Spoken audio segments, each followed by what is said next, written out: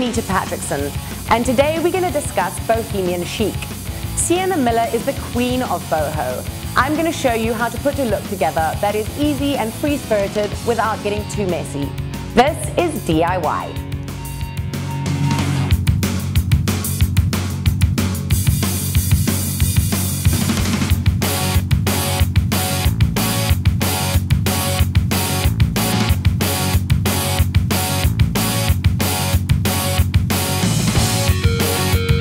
So for Sienna Miller's bohemian chic look, we've paired a leather jacket, a great floral ruffled dress, and these motorcycle boots.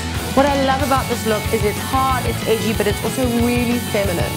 I think the nice contrast is I think it's really important to remember when you're doing florals and doing something really romantic and flirty, you kind of need to edge it up a little bit, otherwise it just becomes too pretty.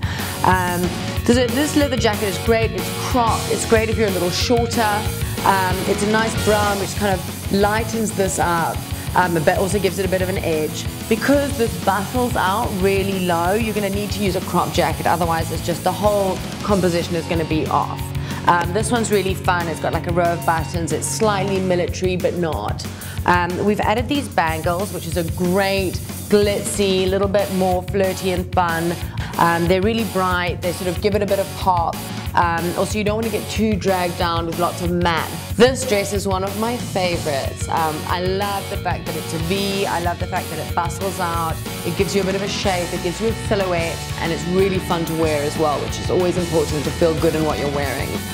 We've gone with the motorcycle boots. These are just a little edgier, the leather ties in together, also they're a little lower. You can fold them down, just be careful of allowing enough room for your leg. These definitely bring out the edge, they tie in with the rest of the outfit. And here we go, it's Sienna's bohemian chic look.